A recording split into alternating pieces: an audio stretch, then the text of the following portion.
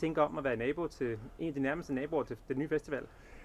Det synes vi er ganske udmærket, fordi vi har levet med festival i mange, mange år. Jeg har været med på Midtfynsfestivalen i alle den år, de eksisterer, lige fra start til slut. Jeg her en anden festival, det synes vi, det er. Men at de får taler, og de får det ene og det andet, det store udenlandske orkester, jeg synes, det er et godt alternativ til Tinderbox. Og hvad forventer I sådan? Hvad er festivalen? Vi forventer nogle oplevelser, som vi kan sortere i. Vil du høre et foredrag? Vil du høre en god koncert? Vil du eventuelt, hvis tegnbogen er til det, også have råd til at spise? Og I skal også med derop? Ja, helt klart. Og hvad skal I høre?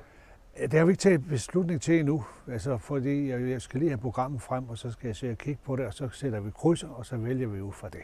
Men der kommer mange mennesker, op mod 6.000, og en del af dem er fra København, og der er måske lidt larm også. Hvordan er det sådan at være nabo til det? De skal være så hjertelig velkommen. Vi har både haft superdure i baghaven, og vi har haft så meget andet her, mens vi har boet på Egeskov i næsten 20 år.